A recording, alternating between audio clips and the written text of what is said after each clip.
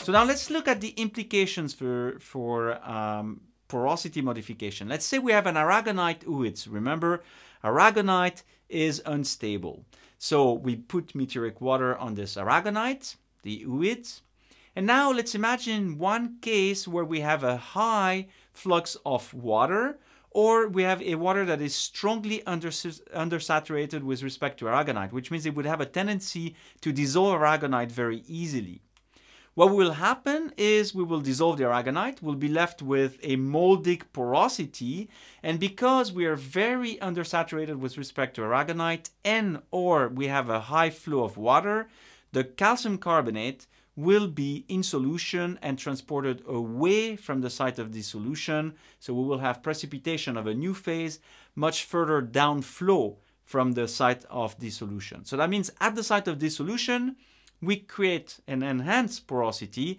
Of course, everything is a mass balance, so further down, maybe a few hundreds of meters or maybe a few kilometers or tens of kilometers, it depends on the system. Further down, we'll have precipitation of a calcite mineral, and of course, this cement will reduce porosity further down the flow. But at the site of dissolution, we improve the porosity and probably the permeability as well of this system. So that's how you create moldic porosity or moldic porosity that we saw in Gawar, for instance.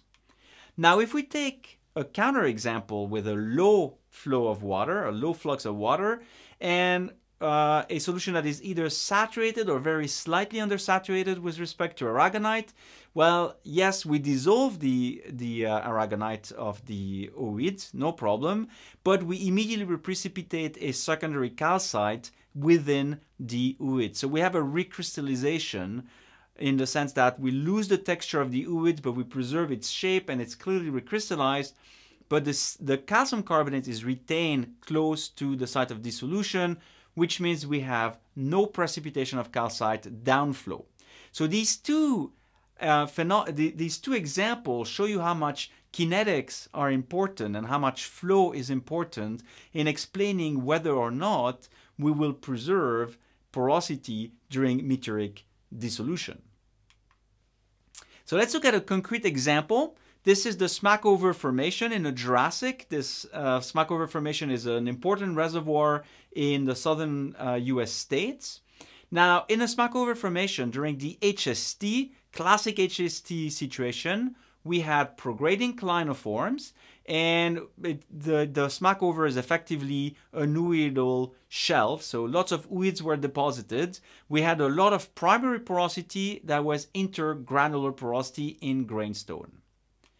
But now comes the low stand during the Jurassic sequence 3, and during the low stand, we have an LST clastic fan, but also we have meteoric diagenesis happening at the exposed surface of the Smackover Formation. So that means we dissolve aragonite, we precipitate cement of calcite, and we create an O-moldic porosity where the porosity is effectively inverted. Now the calcite is in the original intergranular porosity, and the molds of ooids, so the O molds, represent the new porosity. Now, because of the calcite cementation, the permeability of the rock is effectively reduced, even if the intergranular porosity is replaced by the O-moldic porosity. So not great for a reservoir at this stage. But this is not the end of the story, and it's an important lesson in that diagenetic processes can interplay with each other.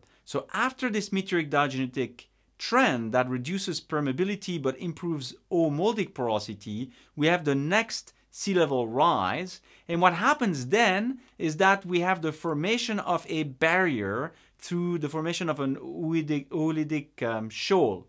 So we find ourselves in that classic situation similar to what we saw in the Arab Formation, where we have increased evaporation on the lagoon, leading to the formation of saline dense brines that sink at the bottom of the lagoon and really dolomitize the limestone that was previously impacted by meteoric diagenesis. And it is this dolomitization step that improves connectivity between the different homoldic pores thanks to the fact that the calcite cement that was in the intergranular space is now a dolomite with intercrystalline porosity. So it's now connected.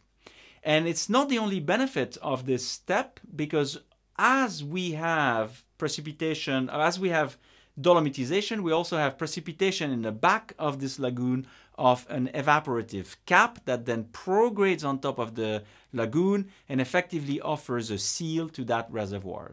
And if you look at these reservoir, this is how they look. This is the Smackover Formation in thin section. You see, you can still recognize a lot of homoldic porosity, but you can also see the dolomite that now forms the envelope where we used to have the calcite cement. Some of the calcite can be sometimes preserved, but it's obvious that this rock has beautiful porosity in blue, but also is well connected thanks to the intercrystal porosity.